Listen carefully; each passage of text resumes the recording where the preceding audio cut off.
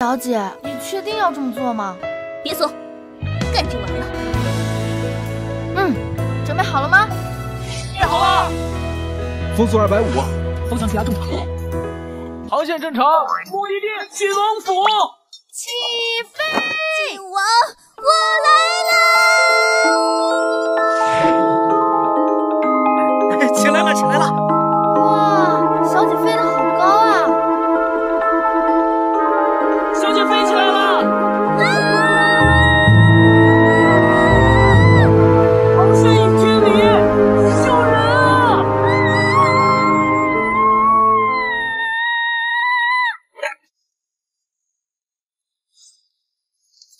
保护王爷，给我上！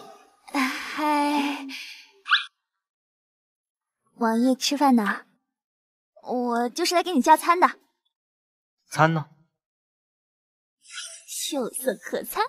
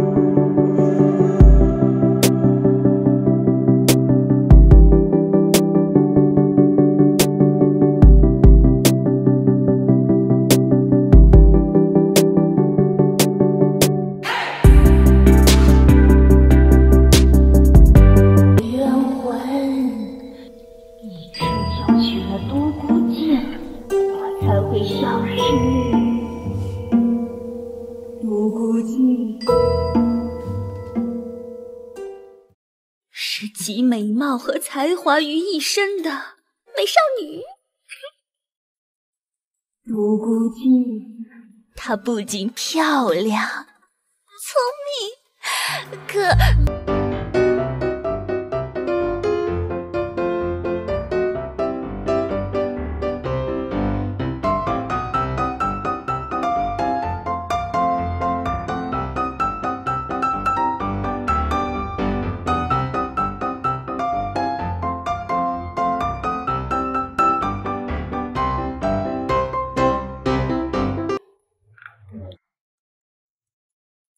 小姐，我们偷偷进晋王府的祭坛，被发现了会被砍头的。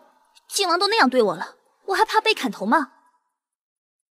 小姐，你那么想追晋王吗？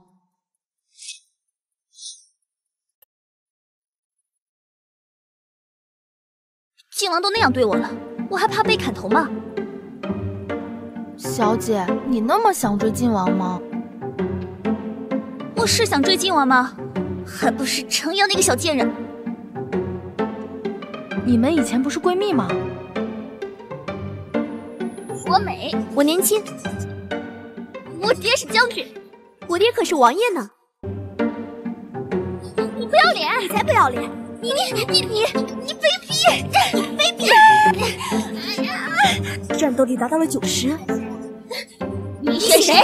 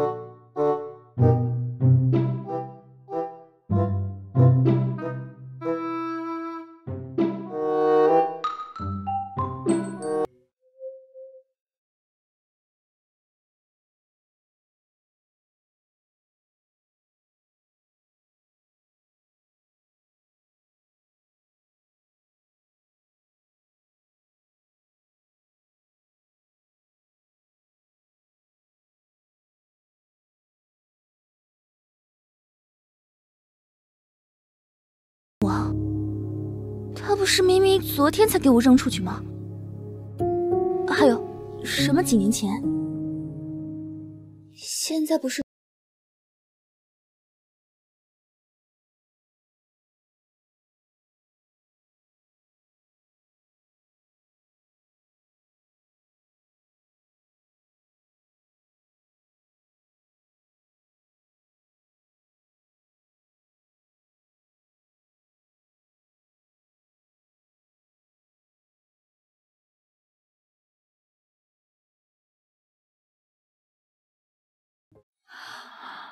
晋武王卑微求爱，经历30次拒绝后，终抱得美人归。嫁给我吧，静。嫁给他，嫁给他，嫁给他，嫁给他，嫁给他，嫁给他！不要走，卢福静，你不嫁给我，我就死给你看！说呀你！跳啊！说呀！快下来呀！别动，我答应你了。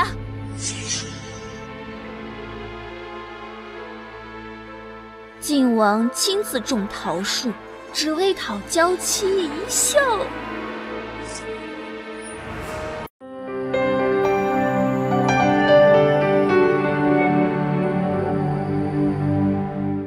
晋王亲自种桃树，只为讨娇妻一笑。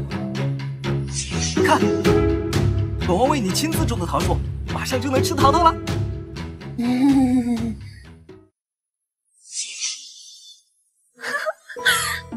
太傻了吧！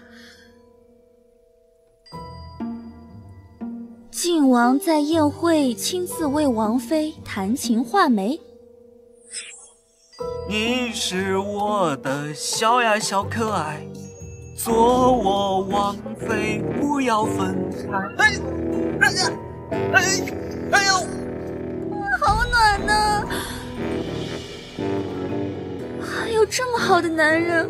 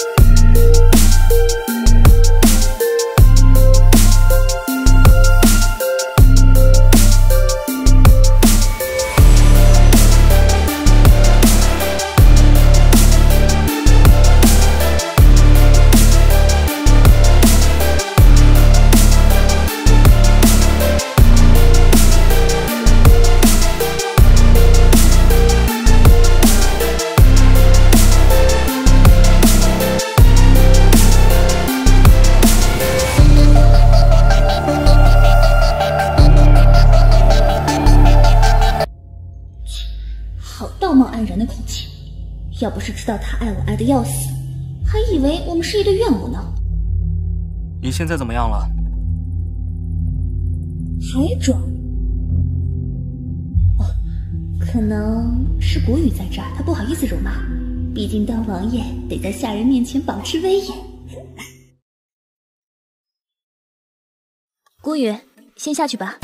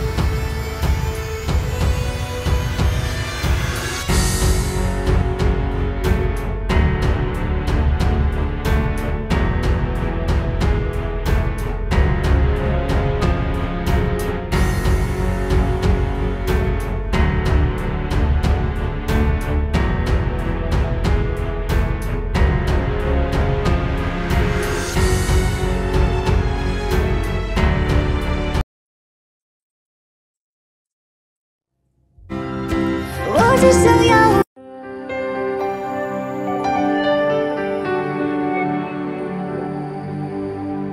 你是说独孤静失忆了？是的，小姐昨晚撞到了头，今早醒来把过去3年的事都忘了，看了好多写你俩的话本子，现在相信你们是恩爱夫妻。我记得那些都是假的，是独孤静自己找人写的。这件事情先不要告诉他。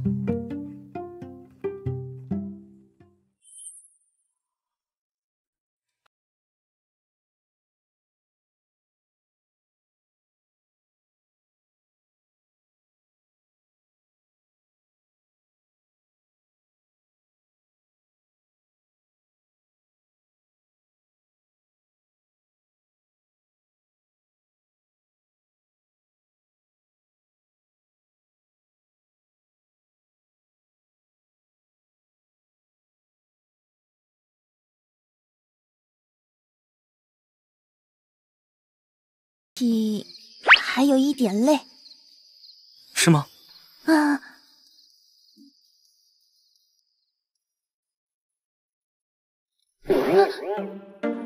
今晚不行。什么不行？南京上面说了，男人不能纵欲，纵欲不好，纵欲会变傻子。你说这事儿啊？本来呢，今晚还有公务要办，现在看来，是本王平日里疏于关心王妃了。本王这就与你就寝。王爷，国事为重。王妃，家事也重要。我来月事了。没事儿，今后也可以。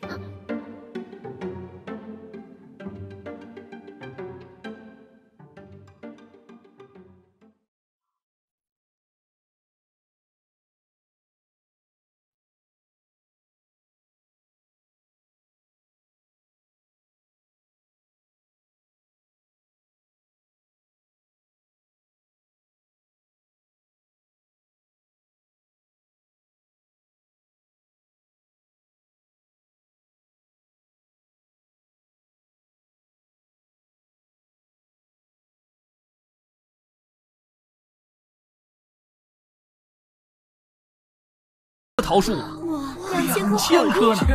你说他爱不爱你？爱我，爱我。哎，还有一次，我在街上见证了靖王爷对靖王妃的一次求婚。我记得靖王爷手持一把琵琶，唱着“我是小苹果”。哟，今天靖王妃又一个人出门啊！我的爱你如痴如醉，如影随形的那位父王呢？王爷忙，我心疼他。怎么可能让他时刻陪着我出门呢？谁不知道我父王根本不爱他呀？要不然怎么不在公共场合跟你出门呢？你胡说！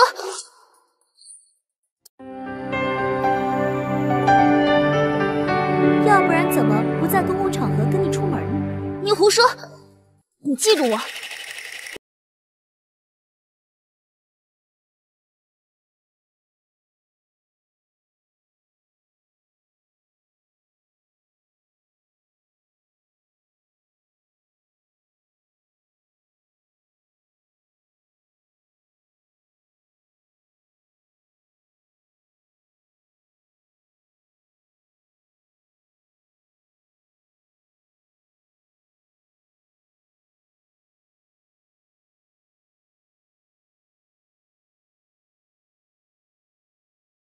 写啥呢你？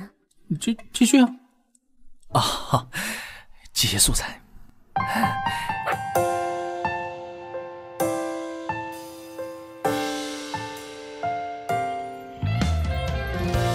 我决定了，去参加今年的拍卖会。那王爷，你觉得我穿哪件衣服好看？我也觉得这些衣服配不上我。哎，王爷，要不你现在陪我去街上买一件完美的衣服啊？本王不想去。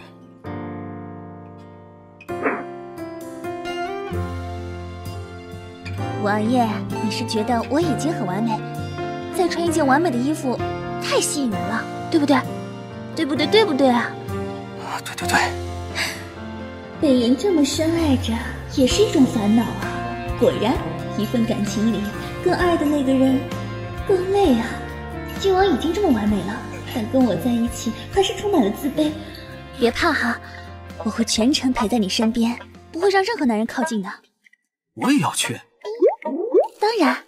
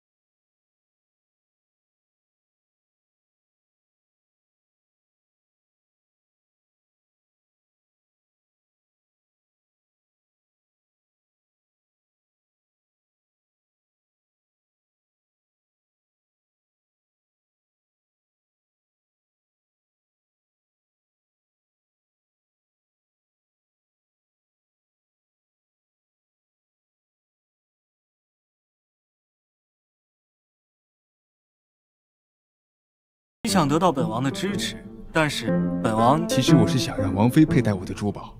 王妃貌美名气又高，她可是佩戴我珠宝的不二人选。不行，王爷，我跟王妃真的没有什么关系，就算借我几百个狗胆。他现在脑子有问题，他不记得以前的事情。总之，以后你离他远一些。夫君。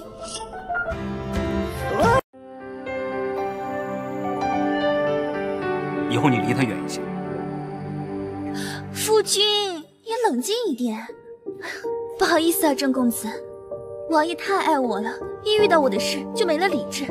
我知道以前我们差点订了婚，可我不喜欢你，之后更不会有瓜葛。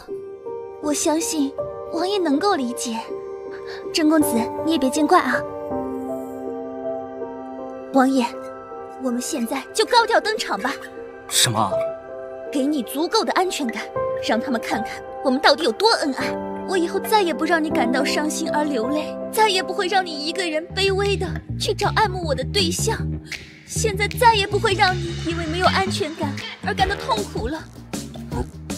不必了吧？有必要。各位公子小姐，大家好，欢迎来参加我郑某的拍卖会。想必大家都知道我郑某是干啥的吧？我家可是开珠宝店的。亮出来！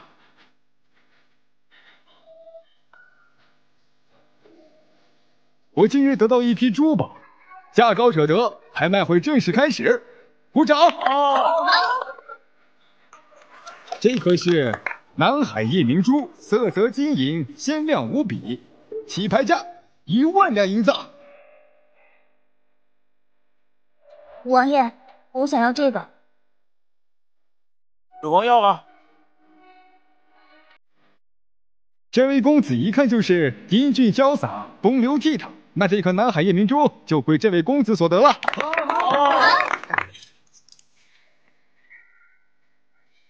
这件宝物可了不得呀！这可是前朝皇后娘娘的用簪，以玳瑁为质，长1尺，段为华石，上为凤凰，以翡翠为毛羽，其质地可谓是上乘之选。起拍开价15000两。啊，这也太贵了吧！就是啊。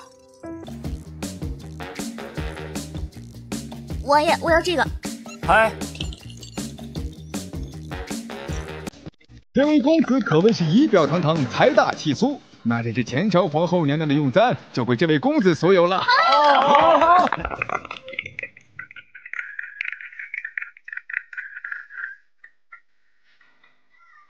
这只金镶玉如意，制作工艺精细。来了，王爷出手过去啊！给你了。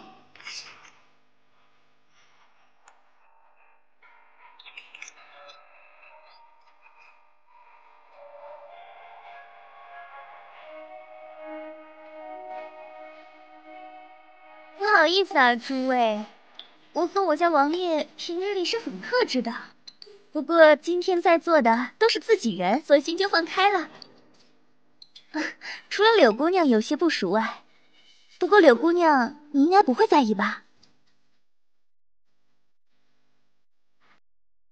你不会以为我父王拍了这些东西是因为你吧？不然呢？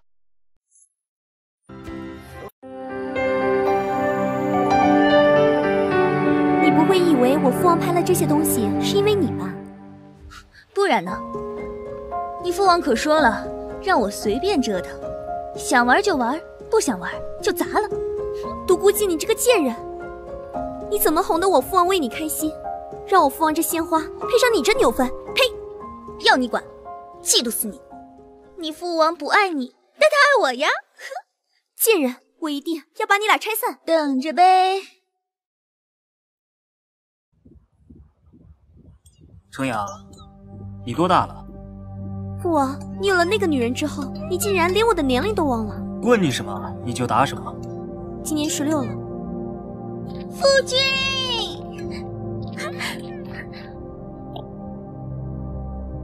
王爷，你从岭南给我带回来的新鲜香蕉，跑死了3匹马，太珍贵了。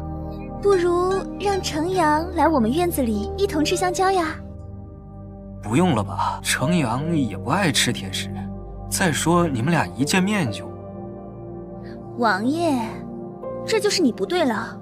我们2个甜甜蜜蜜，程阳一个人多孤单呐。再说了，我这做母妃的，不得多关心关心小辈呀。独孤静，你这坏女人，你才不是我母亲呢！你一个续弦，还想摆我母亲的谱？程阳，怎么跟你母妃说话的？哎呀，王爷，别怪他，他还小，我怎么会和小孩子一般计较呢？我会用爱来感化他。你要不去，你就是狗，从此见我就得绕道走。我与你父王亲热亲热，再给你添个小妹妹，等1年满月酒再见吧。王爷，你看，程阳他被感动了，不去了，走吧。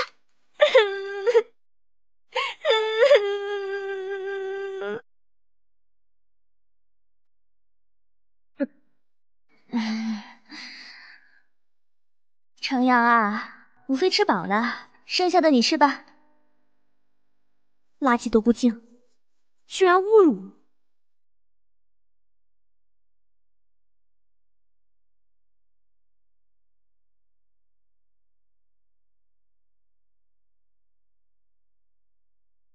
我！如何控制情绪？负面情绪的坏处。做个安静的女子。父王，你总算开窍了。独孤静就应该看这种书，她脾气又臭又猖狂。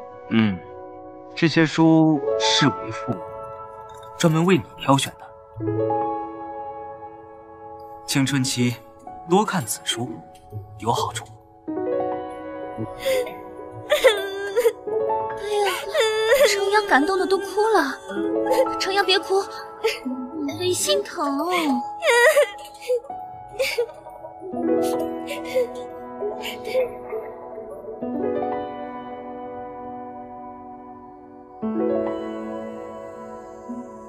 为什么要去本王的兵部办差？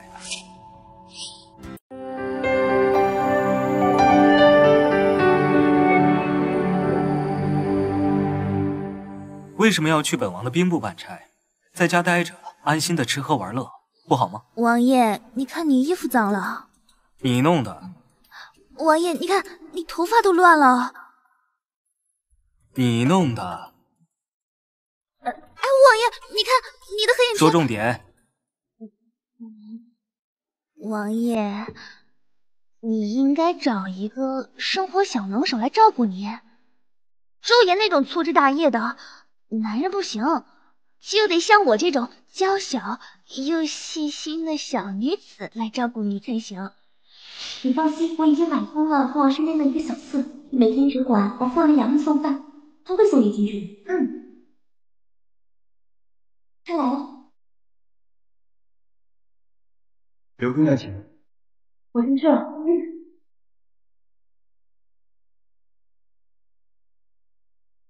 好你个程阳，竟敢联合外人骗我长脚！不得去看看。不行。王爷，难道你不想每天都能看到我吗？不想，主要是我太爱我一见到你呢，就会分心，然后就没有办法安心办差了。王爷，我都懂。你看，你办大事的人，怎么能有这种弱点存在呢？我一定努力督促你，让你改掉见到我就失去理智的毛病。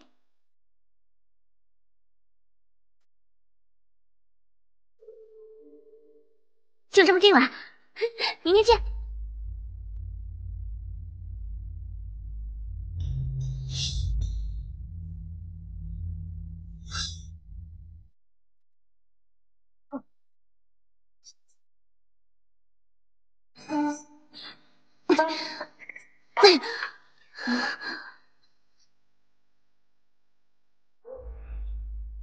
夫君，你看我现在是男人装，要不然夫君给我取个男人点的名字。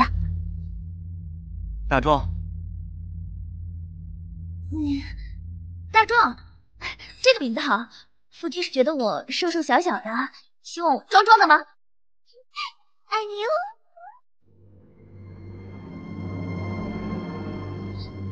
哎，等等我！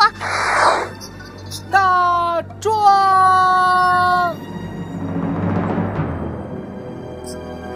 哎呦，大壮真机灵啊！不愧是王爷的狗啊！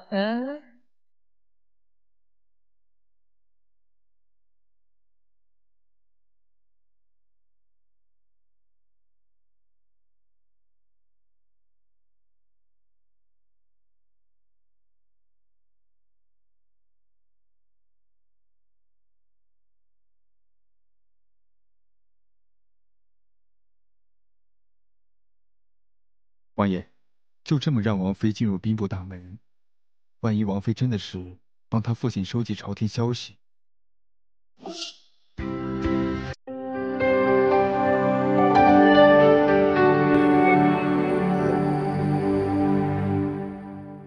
方恒，这是晋王新来的文书。大壮，他想干啥干啥？王爷不是最讨厌这种长得瘦弱的男人吗？难道王爷是个短相？我说你小子想什么呢？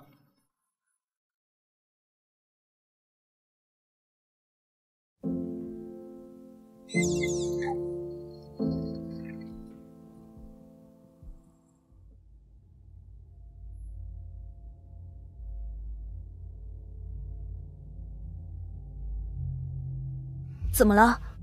我惹到你了？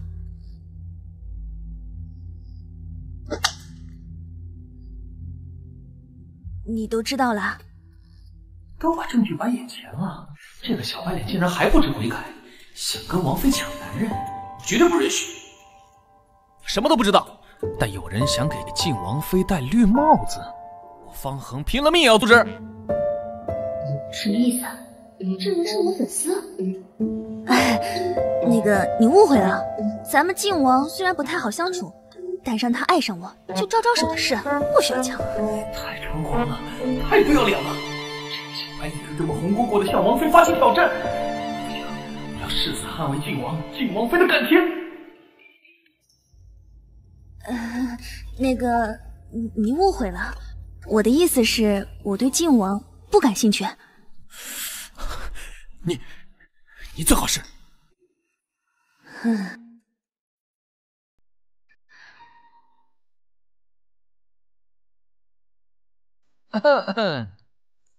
王爷到喝茶之前了，可是腾出身来。我来。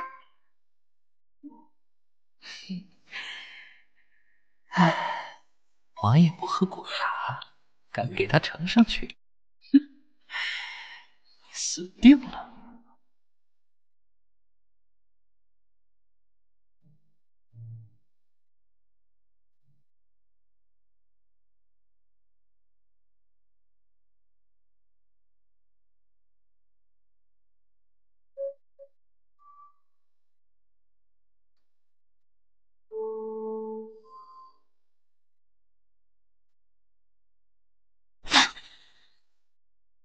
谁泡的茶？大壮，谁？就是今天早上的那个新人。以后别再让他泡茶了。啊？王爷，要是别人早就挨罚了呀，就这么轻易的放过他？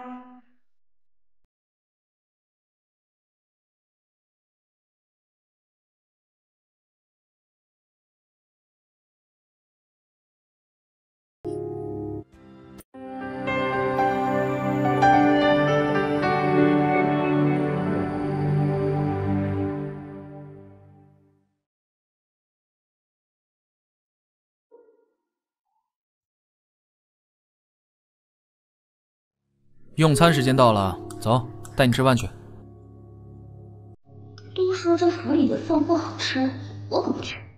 我还不饿，我先不吃，还没写完呢。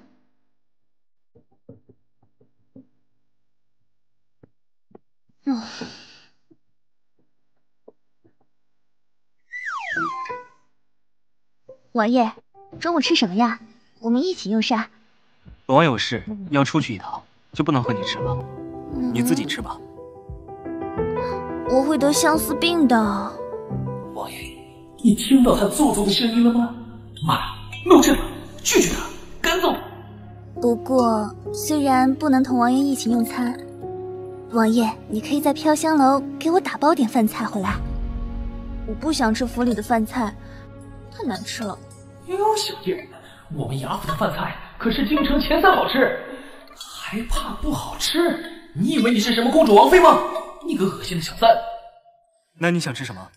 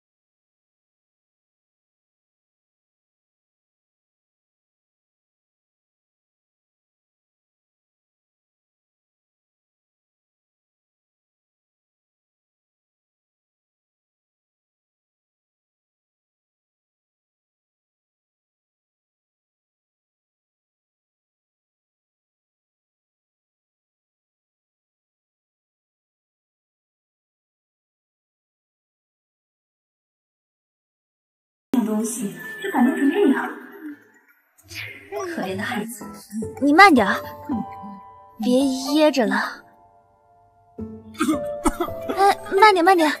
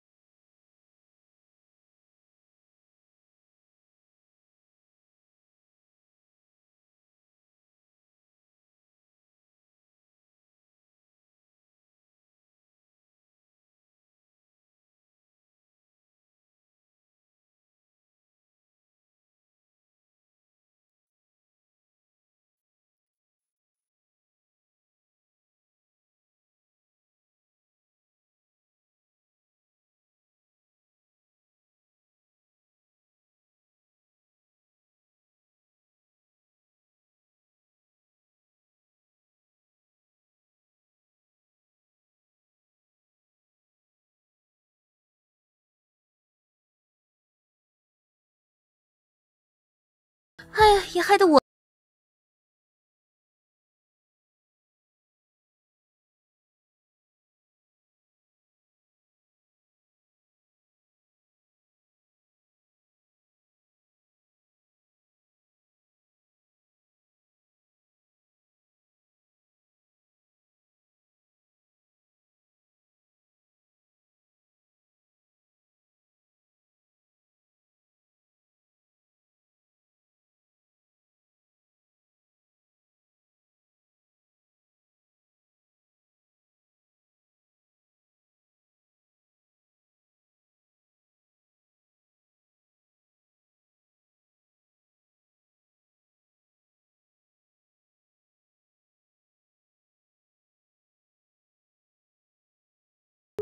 这2天光顾着思考怎么和程阳那个死丫头斗法，都没有和王爷你侬我侬一下。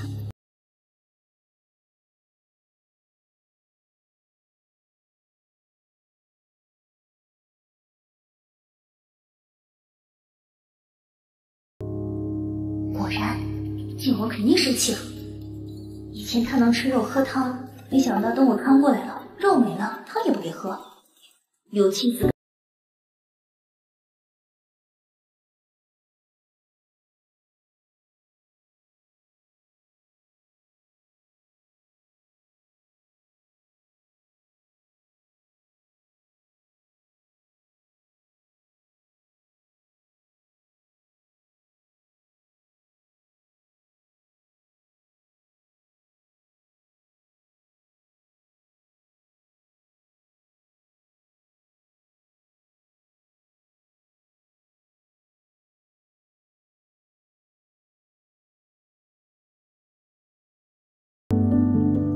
轻一点，轻一点。我只想要和你在。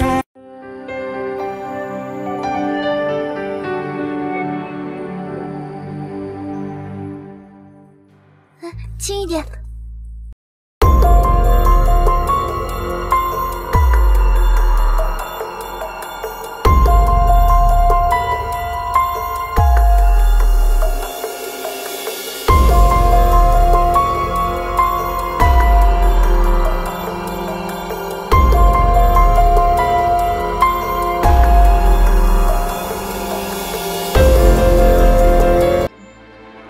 怎么能在这儿给你捏手呢？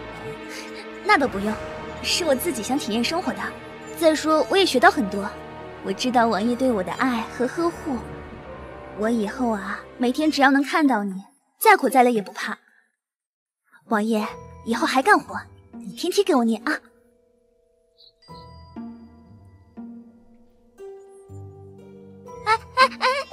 轻点，轻点！哎。隆庆13年7月，晋王卑微求爱之旅，为独孤靖掏至千金买下东海夜明珠。这都谁写的？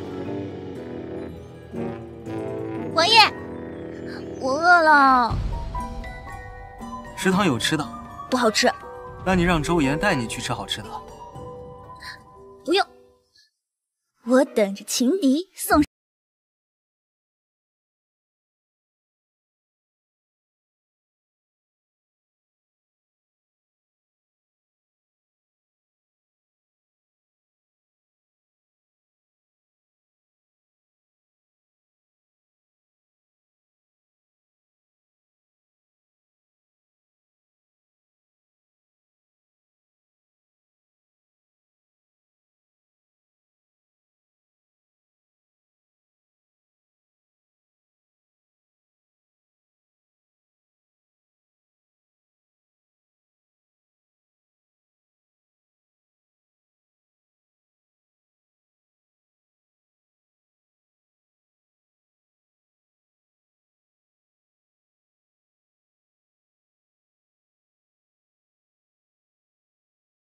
是你又够不要脸的，给我男人献殷勤来了。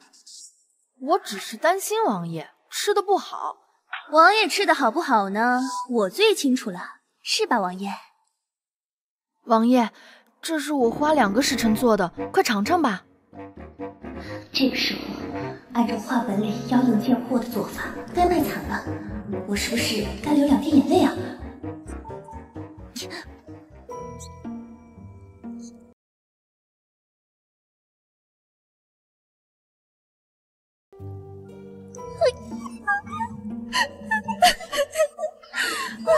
这都欺负到眼前来了，还是当着你的面，明天京城里都不一定传出什么样来了。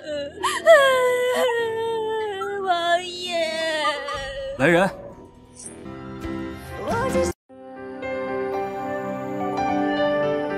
明天京城里都不一定传出什么样来了。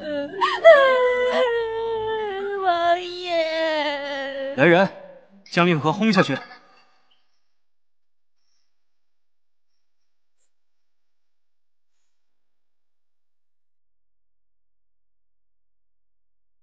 王爷，瓦拉族王子说请您赴宴，私宴，正您一个。什么宴会啊？我也要去。胡闹！瓦剌族擅长用武，不知道有什么陷阱等着。我去当你的侍卫，站在一旁看。不行。不行拉倒，不行我一个人偷偷去看。哼！王爷，王爷，等等我！小点声音。哦，我知道了，王爷是怕有人惦记你的小娇妻。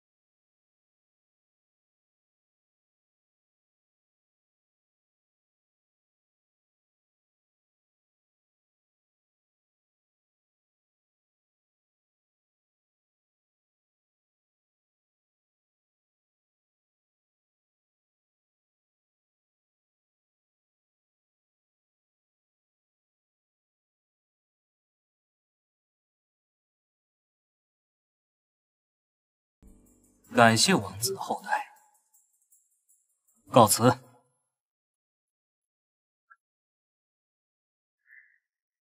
王爷，你慢点儿。你没事吧，王爷？不用管我，快走。你为我背的锅，我怎么能不管你呢？这是那个什么，这是药，怎么管？快走！什么药啊？就是那什么药。什么那什么药？哦，原来是那什么药。不行，靖王这么爱你，独孤靖，你为他献身怎么了？做人要讲良心。不就是那什么药吗？解药来了。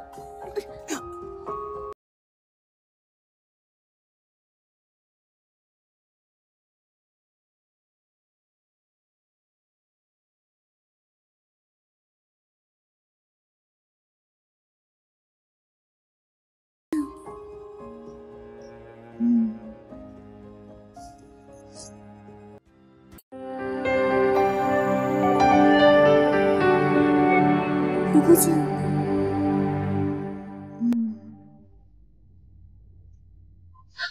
嘿，程阳，真没意思，这么快被你认出来。不过我可是拿到你出轨的证据哦。你有病吧？幼稚！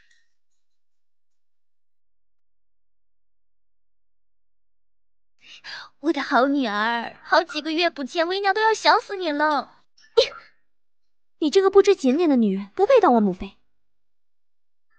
呀，这是谁的手帕呀？难不成我们家程阳有新人了？要不要为娘帮你把把关呢？你好好看看，这可是你留给奸夫的信物。什么奸夫？冯燕。冯燕？好耳熟啊！你别装了，你跟冯燕前几个月出轨出得开心吗？你借口去江南游玩，结果跟冯燕2个人暗度陈仓，整个苏州城都知道你俩出轨的轨迹。我去，过去3年到底发生了啥？我不会真的跟着冯燕红杏出墙了吧？告诉你，这次不让父王把你这坏女人休了，我是不会善罢甘休的。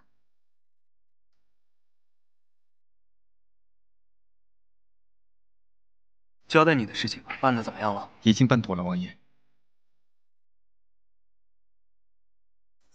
父王，独孤靖出轨了，也不知道独孤靖给你下了什么蛊。自从上次拍卖会之后，你就对他百依百顺的。不过他不配，他早就跟冯燕在一块儿了。冯燕？我这次去苏州收集到的手帕和书信都是证据。不过我已经警告过独孤靖了。你和他说这些干嘛？我让他滚出我们家。我是不会休他的。还有这件事，你别管，对他客气一点。他现在状态有点不好，你不要刺激他。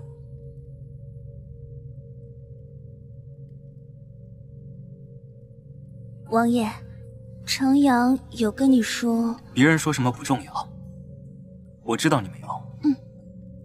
只要我们2个好，这就够了。王爷，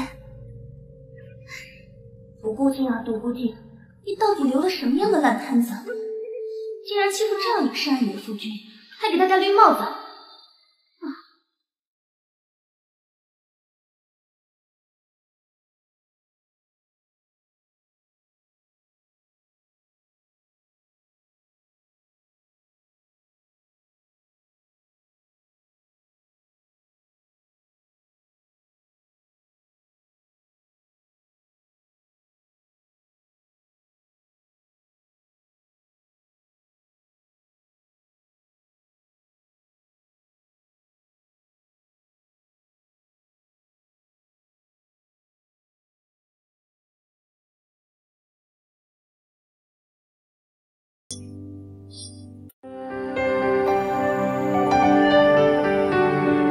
有些事儿，我想当面跟你说清楚。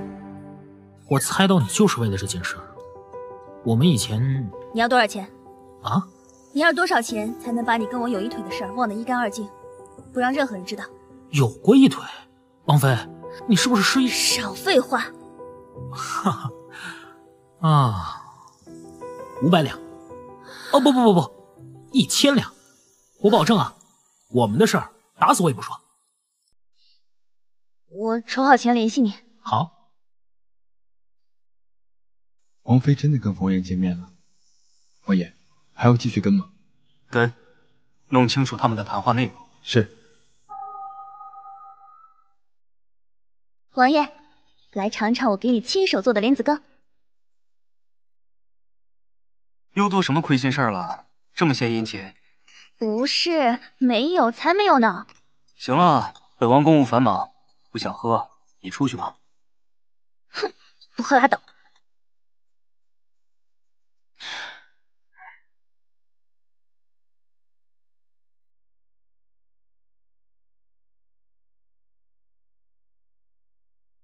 男人心，海底针。唉，你说我怎么就这么命苦啊？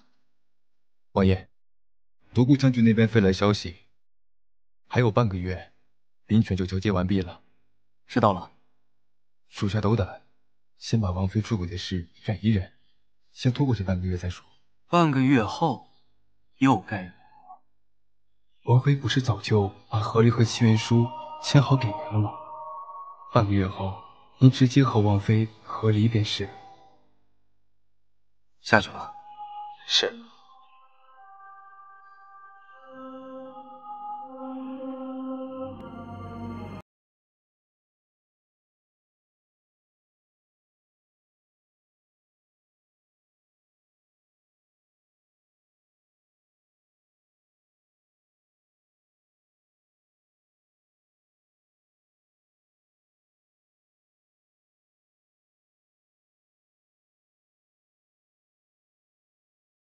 待任务完成后，放独孤靖回家，让他或许才来得及。不过是一场利用。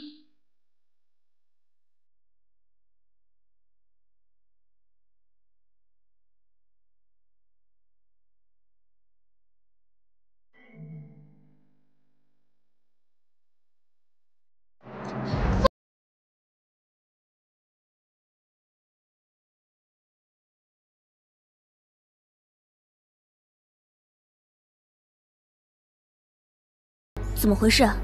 怎么回事？我还要问你呢，怎么回事？我刚刚靖王府的人在追杀我。有可能是靖王认为你给他戴绿帽子了。什么绿帽子啊？我跟你什么都没有。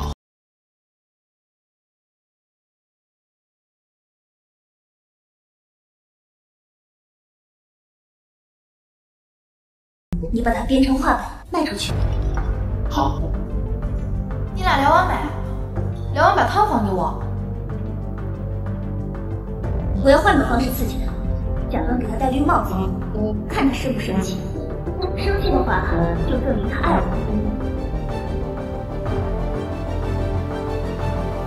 谢我给娘。父亲，钱我也不要了，你跟晋王说一下，让他放过我好不好？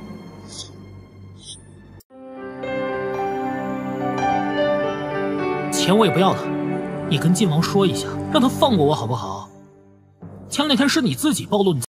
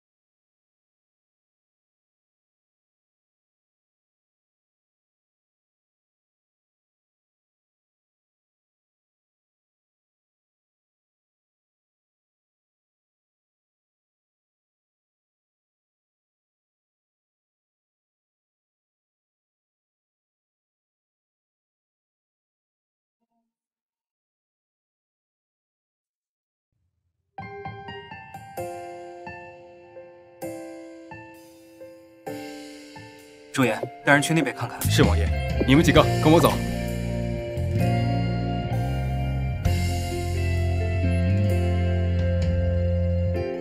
王妃，坐下来休息会儿吧。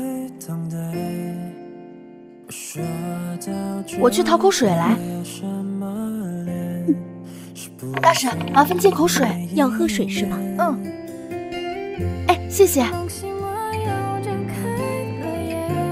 小姐，水来了，喝吧。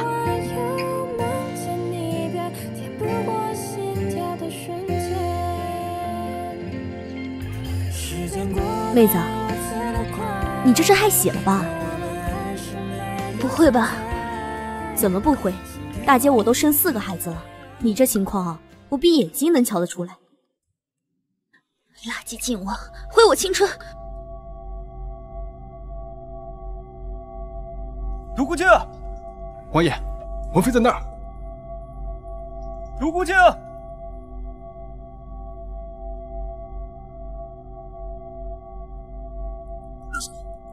他怎么？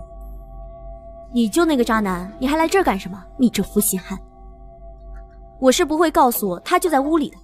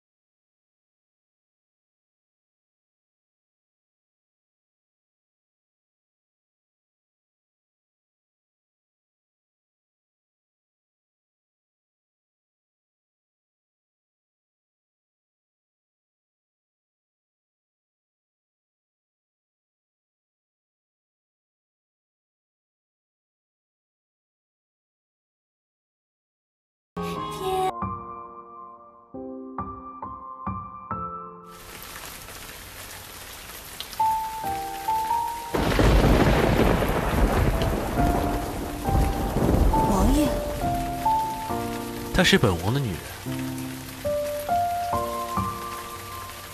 从今天起，她是本王的女人。你到底想怎样？她得跟我走。你先走出本王的王府再说吧。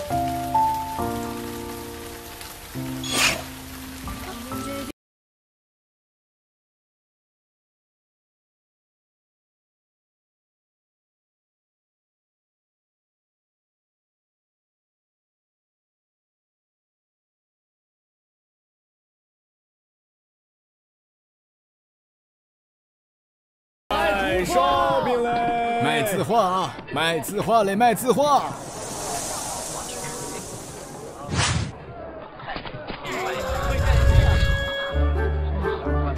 顾九妖，顾九妖来了！快跑！顾九妖来了！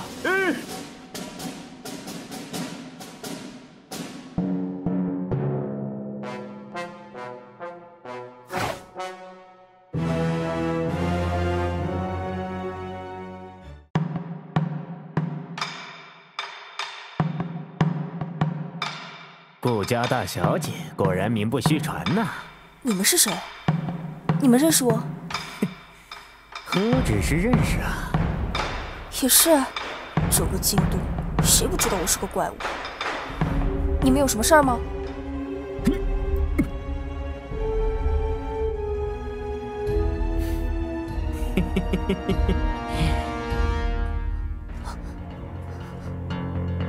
你们想干什么？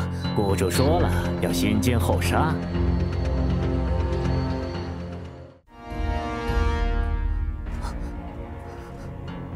你们是谁？你们想干什么？谷主说了，要先奸后杀。又让我去跑腿。算了，谁让我是姐姐呢？哎，小妹，你们干嘛去啊？快走，快走，快走！老大，咱们这样会不会触了霉头啊？你懂个屁呀！那些钱够咱们花一辈子了。传说中的顾家大小姐，不祥之物啊！嘿嘿嘿嘿，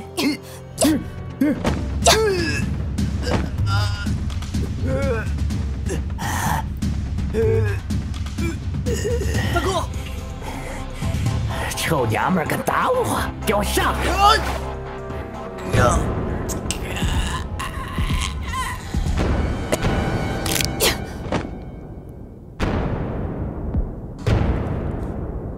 给我上！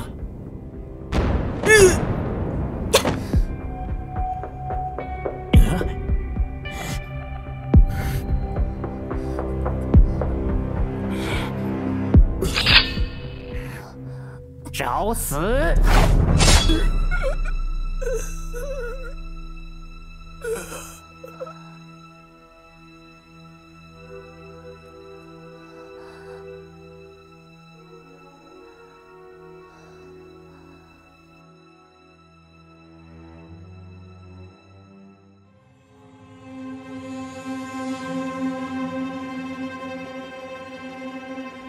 那个贱人出去了吗？娘，出去了。小姐，小姐，小姐！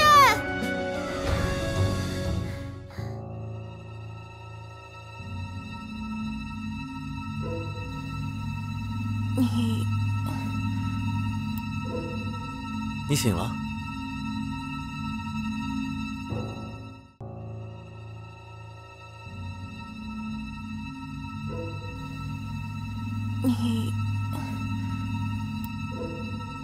你醒了？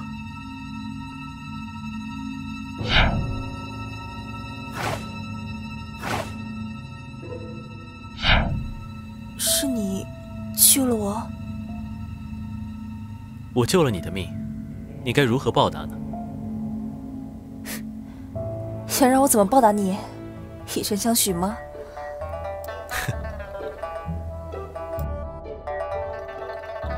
也不是不可以。在外人眼中，我是一个怪物，你不怕我给你带来厄运吗？在这个世上，还没有什么是我害怕的。真是个变态，能来找我这种怪物。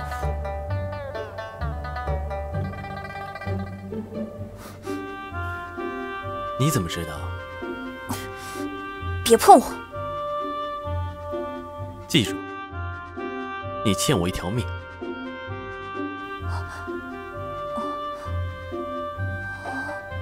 这里是哪儿？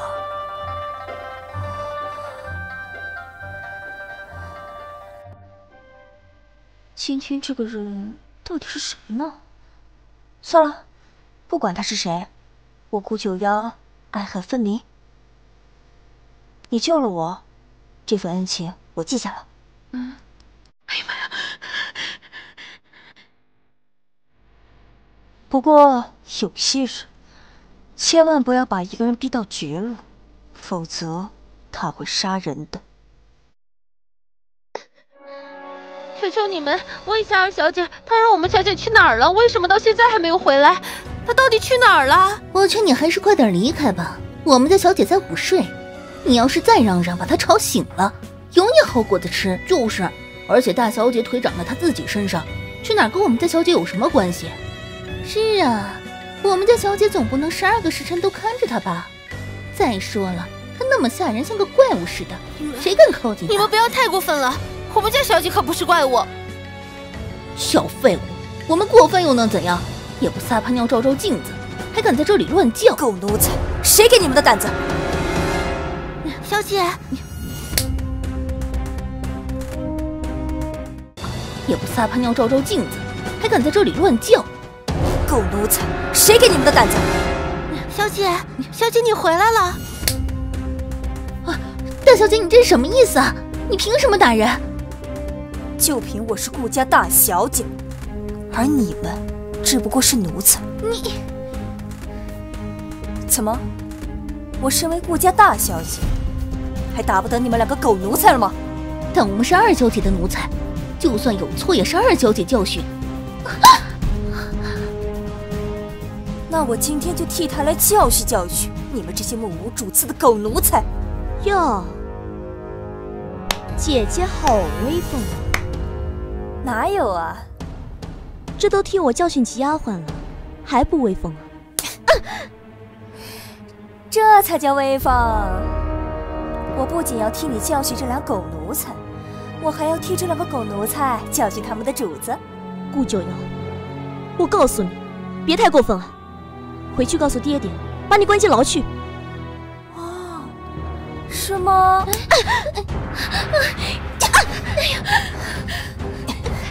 谁敢拦我？整死谁！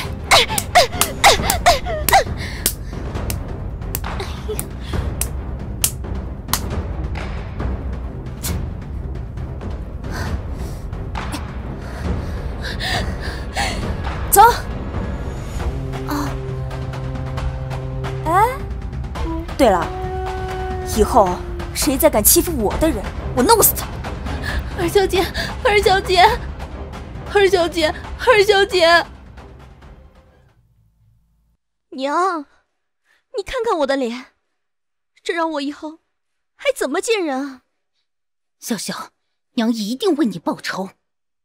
娘，你一定要活剐了那个贱人。当年那个贱蹄子都没斗过我，如今他的女儿，我还治不了他了。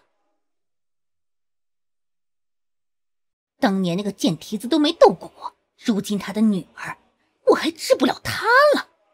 娘，咱们不是已经找人除掉他了吗？你们找的什么人？夫人，我们雇来的都是江湖上有名的杀手。哼，外面的人没一个管用的，还有你们两个奴才，白养你们了，连一个废物都对付不了。夫人饶命啊！夫人，那可是天生的不祥之物，我们怎么会是他的对手？哼，一条贱命竟然活着回来了，我现在倒想看看他现在到底是什么样子。小姐，我带你去吃好吃的。啊，你怎么不走啊？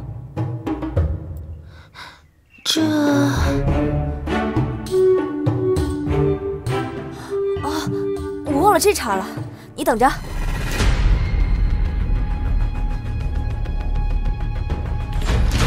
都给我出来！姑奶奶，我饿极了，可是要吃人了。小姐，算了，回去吧。那好吧，今天就放过他。我是小妖怪，逍遥又自在。哎，起来起来，快看！我跟你说啊，现在这妖精啊，变得越来越强大了。是啊，都开始吃人了。我跟你说啊，以后咱们肯定没有好日子过了。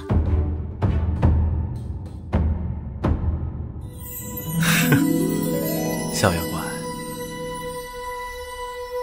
该到你报恩的时候了。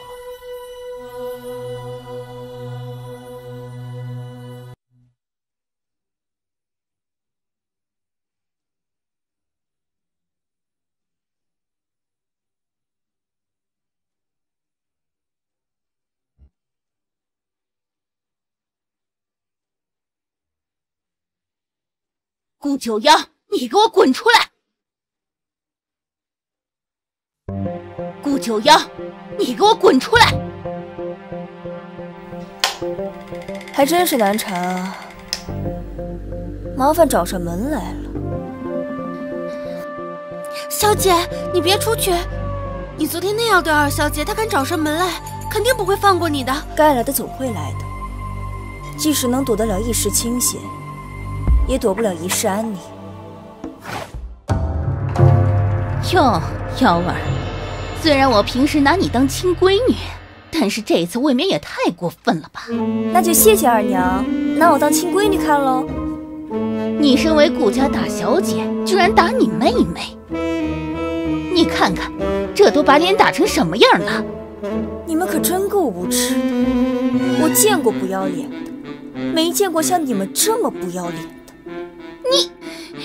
你再给我说一遍！二娘，就不要自取其辱了吧。你再说一遍。我说，二娘，你聋吗？你个贱人，怎么跟我娘说话呢？哪轮到你插嘴？娘，来人！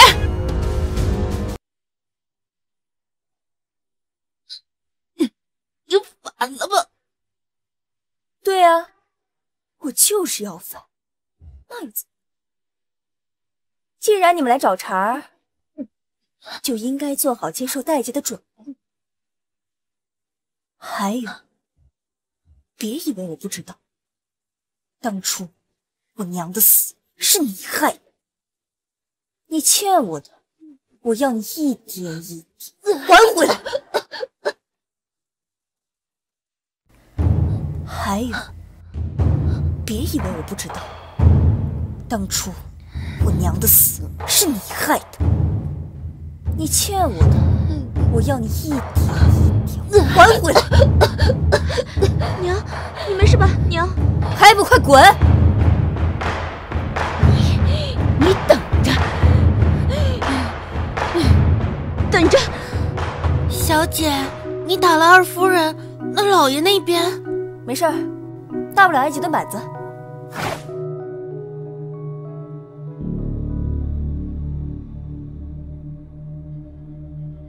爹，你找我何事？何事？你看看你把你二娘和你妹妹打成什么样子了！以前看你老实本分，我不管你，想不到你居然做出这种事情来。爹爹，若是狗咬你一口，那你将如何？你少给我扯别的。请爹爹回答。哼，既然爹爹不回答，那女儿就告诉你我的想法。我会将恶狗乱棍打死。孽女，打伤了人不知悔改，还口出狂言。今日若不跟你二娘和妹妹道歉，别怪为父不客气。我若是不道呢？老爷，你看看这都成什么样了，他都不把你放在眼里了。孽障啊！你不服管教，打伤众人，我们顾家没你这种女儿。爹爹，我可是手下留情了。是他们恬不知耻，来招惹我的。好啊，事到如今，就当我顾云天没你这个女儿，从今以后将你从顾家除名。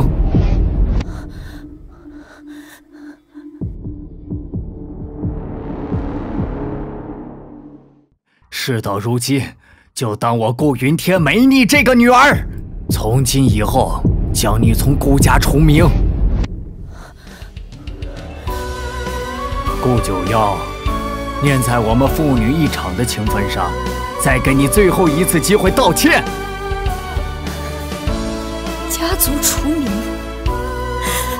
好，既然你都做得出来，我就全都接受。好，希望你不要后悔。来人，将这个不祥之物给我赶出去。我自己走。这不分青红皂白的顾家，我一刻都不想留。孽障！气死我了！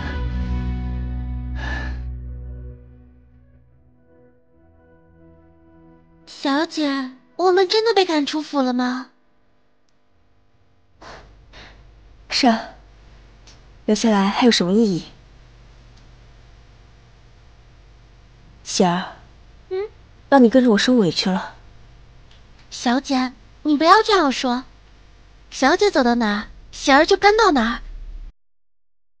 走。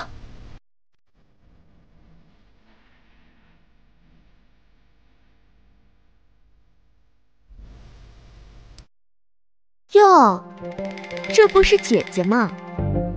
哦，你已经被顾家除名了。那我应该叫你什么好呢？我希望你能够好好活着。你一个被顾家除名的贱东西，有什么资格跟我这样说话？我看你是好了伤疤忘了疼了吧？我看你是好了伤疤忘了疼了吧？顾九瑶，你敢动我一个试试？你动我就是在与整个顾家为敌。我不是一直与整个顾家为敌吗？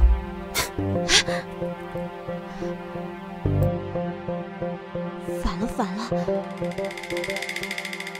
让你先牛2天再说。哼！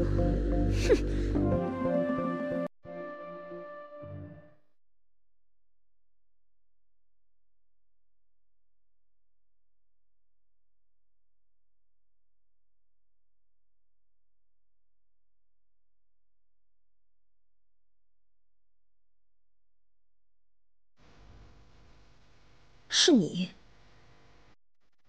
你可真够惨的，现在无家可归了吧？你是来看笑话的？我可没那闲工夫来这看笑话。那你是来干嘛？你还欠我一条命，现在是时候还了。不用紧张，我不是来取你性命，你的命留着还大有用处。跟我走吧。小姐，没事，反正现在咱们也没有地方去，跟他去看看。哇，好大啊！你到底是什么人？这里的主人。难道你是传说中的三王爷？本王救了你一命，现在又收留了你。哎，停！我可没让你收留我啊！停！我可没让你收留我啊！行，那你走吧。好，走就走。哎，你干嘛？本王又反悔了。无赖啊！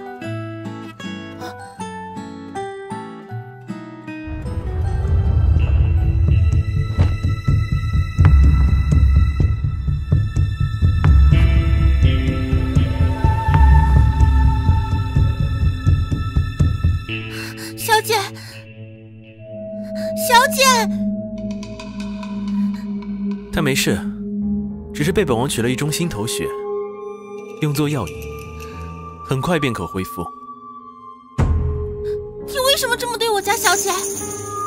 她的命是本王给的。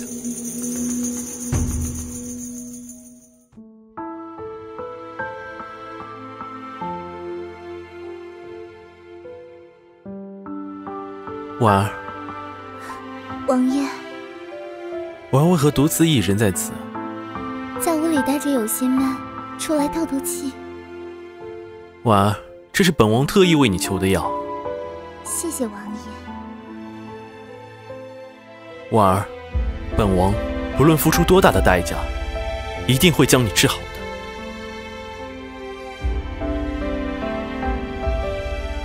小姐，你醒了。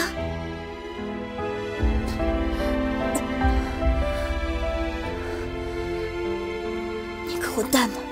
你说三王爷吗？他说他救过你的命，取你的心头血做药引，并不会要你的命。真是个王八蛋！说谁王八蛋呢？我要杀了你！真是个王八蛋！说谁王八蛋呢？我要杀了你！恐怕你现在还没这个本事吧？今日不是你死，就是我亡！顾九妖，你给本王听好了，从今天起，每天本王都会到你这取一盅心头血，你可得好好给本王活着，不然本王的婉儿可就没有药引子用了。你太过分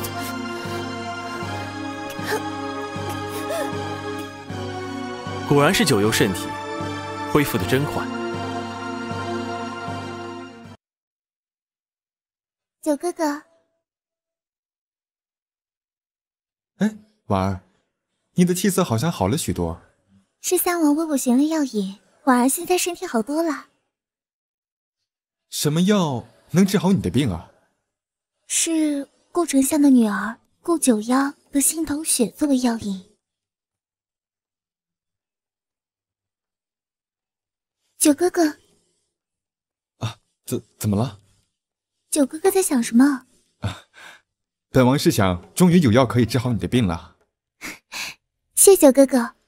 不过，为什么当初九哥哥让我去三王身边啊？只有你，本王才信得过。谢九哥哥为婉儿着想。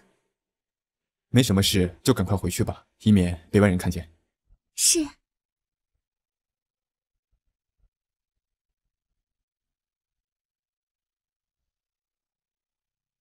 这么多年，终于出现了。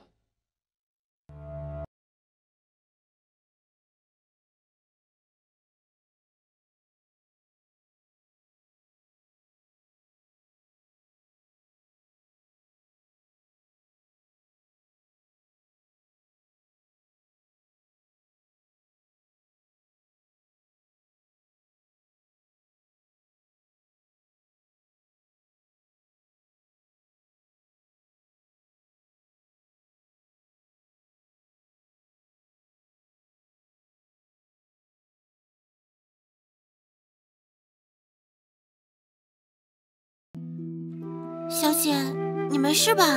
放心吧，我没事。昨天被划了一刀，今天就没事了。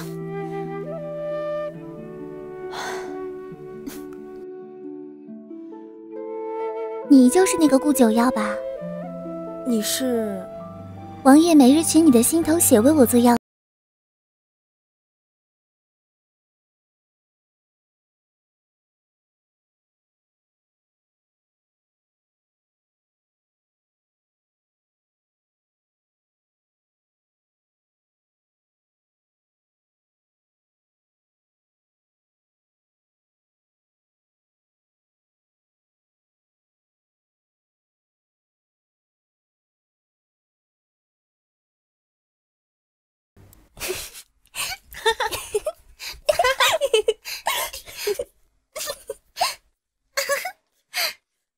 王爷，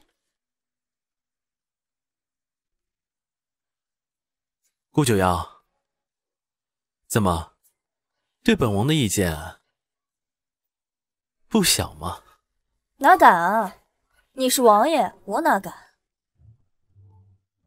是吗？身份比不过你，打又打不过你，现在都成为你的药引子了，你干嘛不放过我？身份比不过你，打又打不过你，现在都成为你的药引子了，你干嘛不放过我？跟本王走。干嘛去？小姐，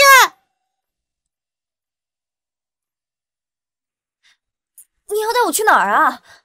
本王要去找顾丞相商量重要的事情，你陪我一同去。什么？我不去。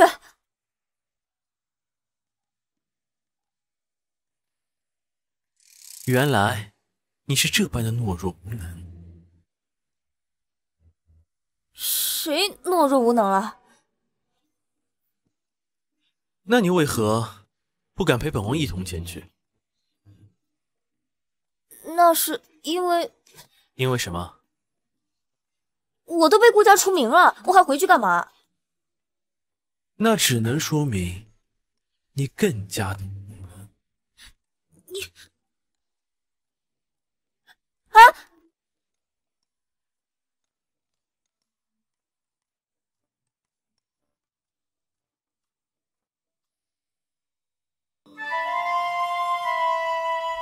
呀！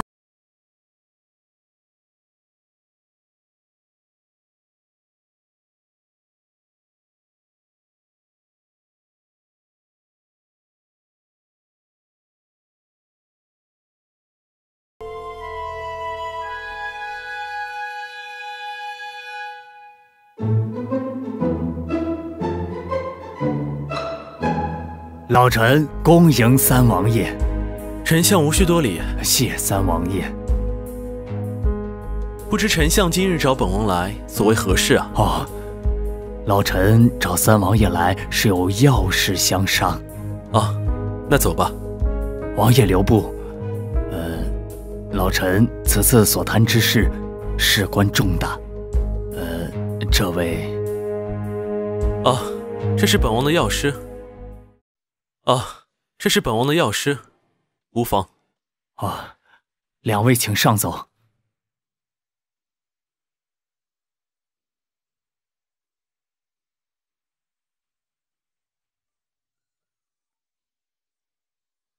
娘，我怎么觉得王爷身边这个药师有点眼熟？我也感觉好像在哪儿见过。应该不会是他吧？谁？顾九妖。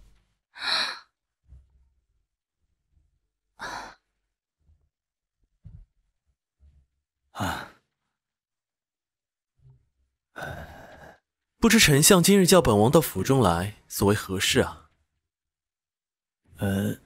恕臣冒昧了，也没听说有一个药师，如今是不是身体有什么不适？丞相不必担心，只是本王近日公务繁忙，身体有些不适，所以特意从民间找了一名药师，帮本王调理调理身体。丞相咱们还是商讨事吧。是。王爷啊，如今朝局混乱，党派纷张，所以……九哥哥，说。三王带着顾九妖去了丞相府。我这个三哥真是让人捉摸不透啊！顾云天这个老东西想拉拢我三哥，他却带着被顾云天赶出家门的顾九妖去。莫不是三哥想替顾九妖出这口恶气吧？很有这种可能。我感觉最近三王好像有些变了。做好你该做的事，给我盯紧他们。是。怎么？你干什么？婉儿想你，想时时刻刻……不要说了。等本王忙完本王的事，自然会接你回来。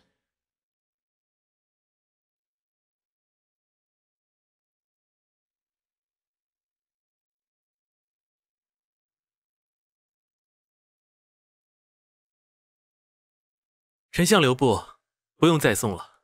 三王爷慢走。走了。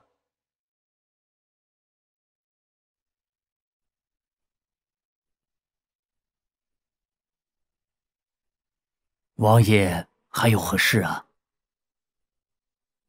你们似乎对本王的药师很感兴趣啊。那本王就满足你们。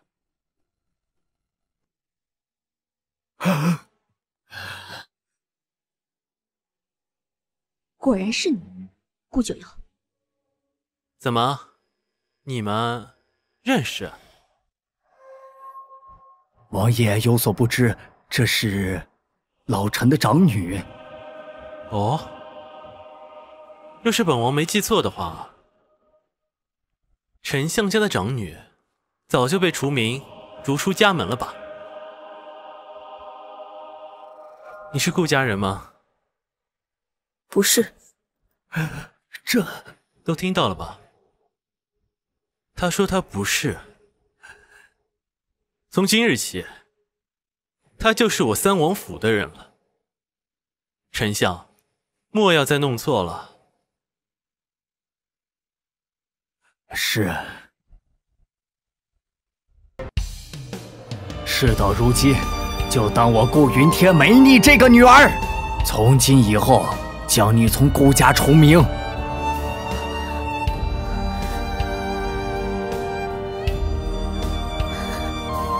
家族除名。好，既然你都做得出来，我就全都接受。好，希望你不要后悔。来人，将这个不祥之物给我赶出去！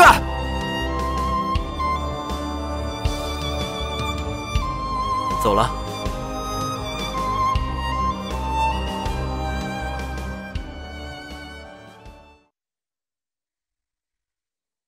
今天你为什么帮我？虽然你只是本王的药引子，但是本王的人除了本王，谁都不能欺负。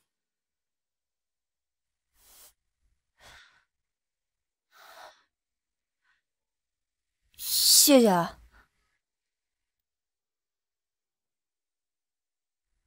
你说什么？谢谢。哼，原来你会服软的。我是恩怨分明的。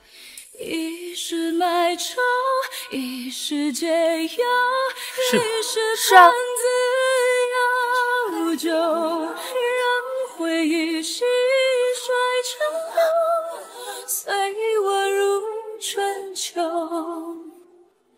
梦里厮守，梦外无忧，却往事回首。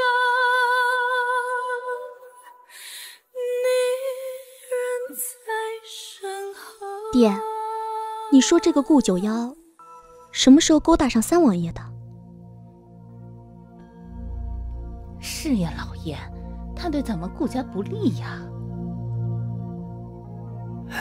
就算他和三王爷走得再近，那又如何？我就不信这三王爷能受他的摆布。爹，这个三王爷势力可非同不小。是啊，本来打算和三王爷联络感情，想不到现在出了个顾九妖。虽然他不能控制三王爷的思想，但也是有些麻烦啊。听说三王爷最近在想着一个叫婉儿的女人。也许我们可以找那个人谈一谈。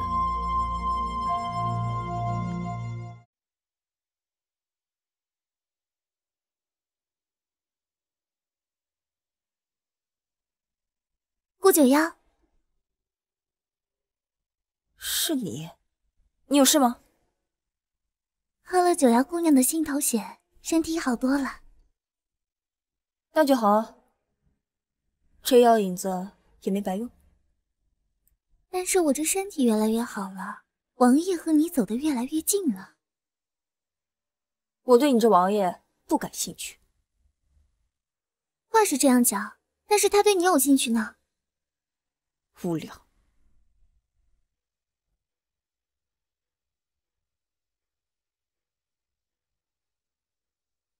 顾九妖，我劝你离他远一点。你这个不祥之物也配染指王爷？我怎样，还轮不到你指指点点。你若再喋喋不休，我定让你尝尝我的拳头。你这个不祥之物！顾九妖，你干什么？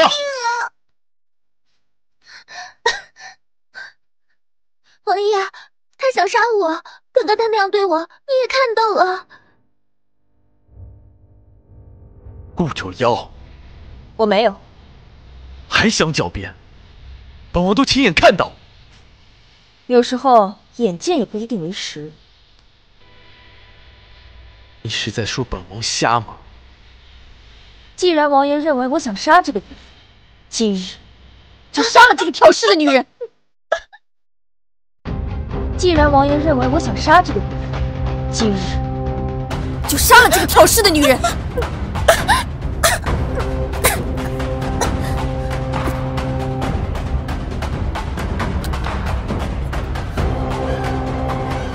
顾九妖，本王的忍耐是有限度的。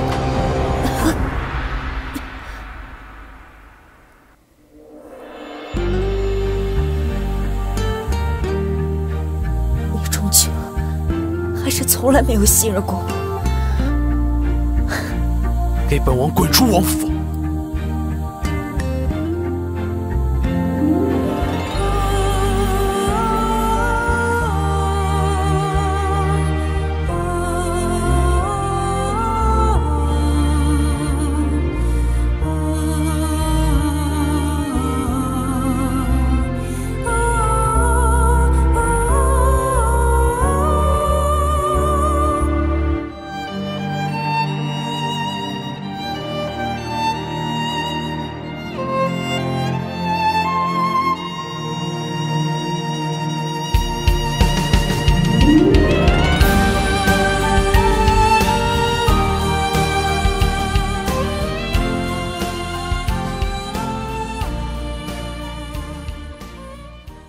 这么晚找本王来，所谓何？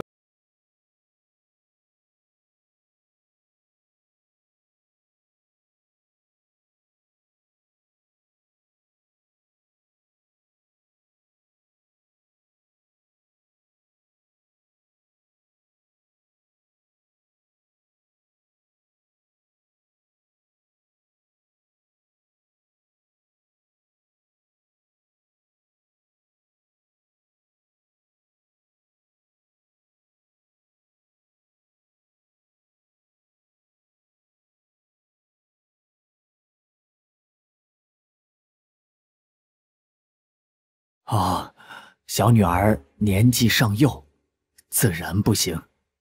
大女儿，顾九妖。顾九妖，丞相家的大小姐。本王听闻她天生异眼，世人都称其为不祥之物。她的母亲，也就是丞相的大夫人，也因她而死。莫不是丞相也希望？王爷明察。那都是外人造谣乱传的，是吗？哎呀，千真万确，老臣不敢欺瞒王爷。我那女儿虽然天生眼睛怪异，可那相貌在京城也是数一数二的呀。但是据本王得知，她现在好像在我三哥府中啊。哦，这个好说，只要王爷不嫌弃，老夫一句话。她就会立刻嫁给王爷。那本王就恭敬不如从命啊！多谢王爷成全，以后在朝堂上就要仰仗岳父大人。下官则当竭尽全力。哈哈哈哈。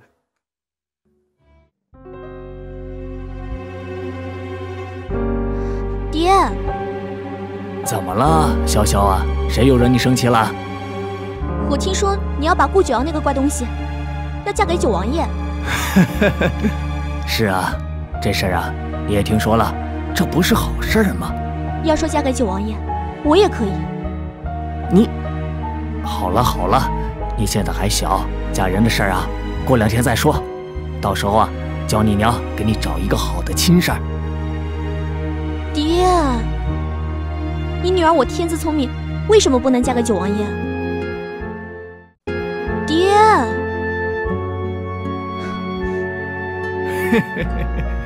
潇潇啊，娘以后再给你找一个好婆家。哼！哎呀，这个潇潇越来越不懂事儿了。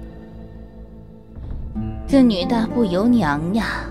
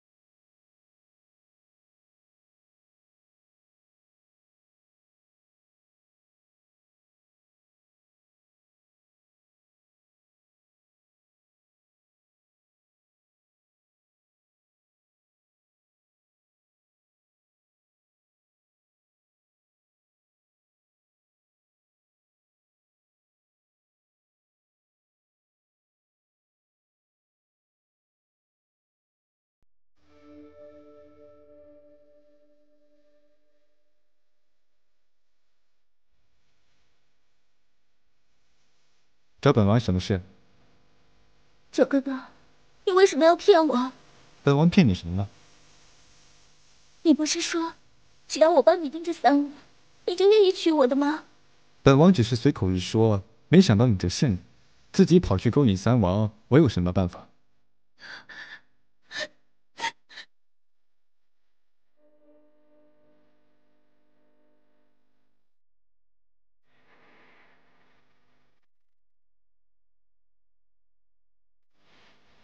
婉儿，你去哪儿了？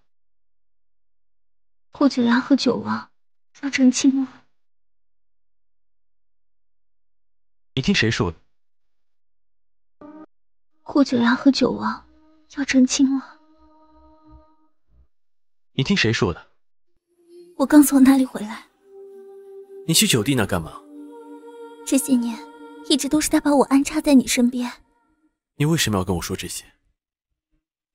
因为我喜欢的人是他，九王爷。对不起，3王爷，要杀要剐，随你主持吧。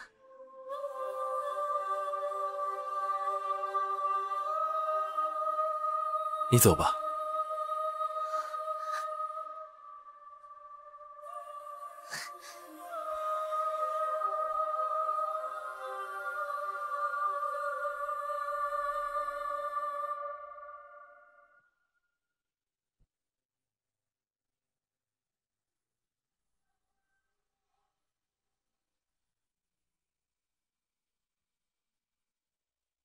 找我来有何事？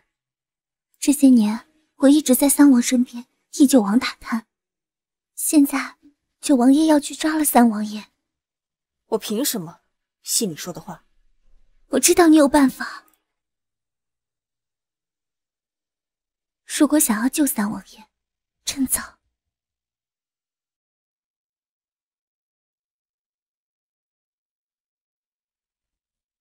九王爷。哟，这不是本王未过门的王妃吗？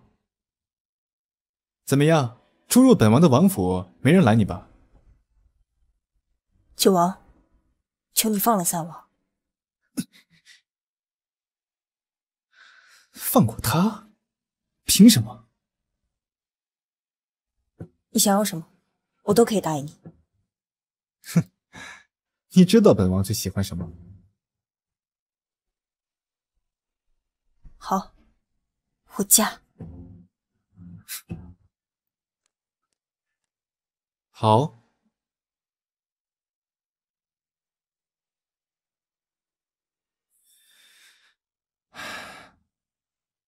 三哥呀，暂且先留着你的性命吧。等本王办完本王的婚礼，会让你知道最心爱的人被人抢走是什么滋味。哼！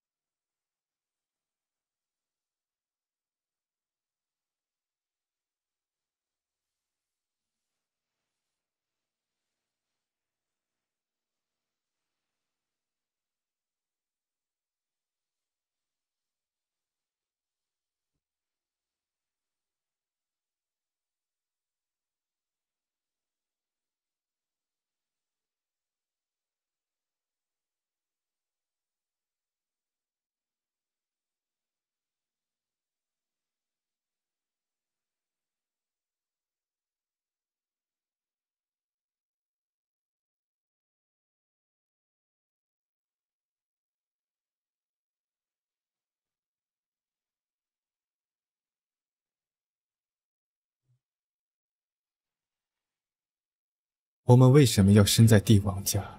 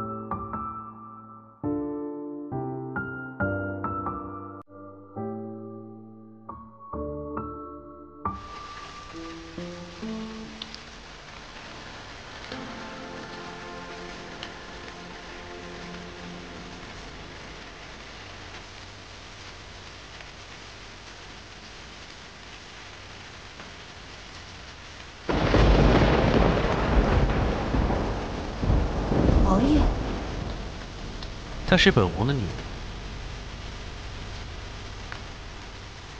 三哥，这是来给我道喜的吗？九弟的婚礼真是冷清啊！哼，原来都是你搞的鬼。她是本王的女儿。